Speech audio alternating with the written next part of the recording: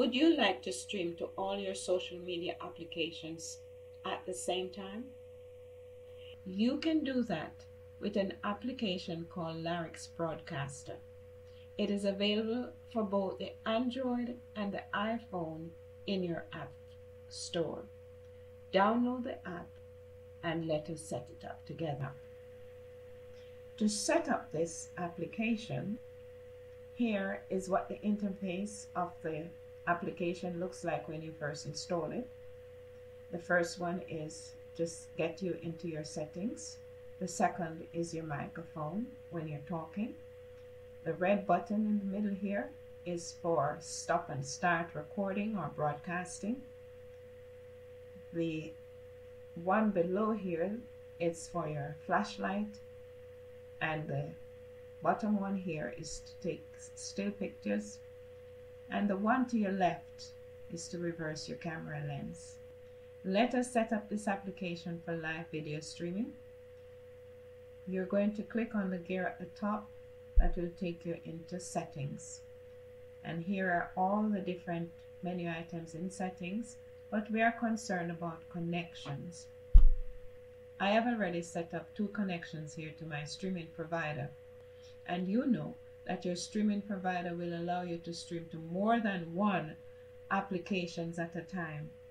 You can also set this up via straight to YouTube, but it only allows 3 simultaneous connections. So you could be streaming to over 50 sites at one point, depending on where you're streaming to and your account with your provider. I have these 2 here, and I am going to now set up the 3rd one and last connection. So I'm clicking on new connection, and in new connection it has just 2 requirements: your name, whatever you want to name it to. It could be Restream, or it could be your name, or it could be any other streaming provider. But here is the most important part, the URL.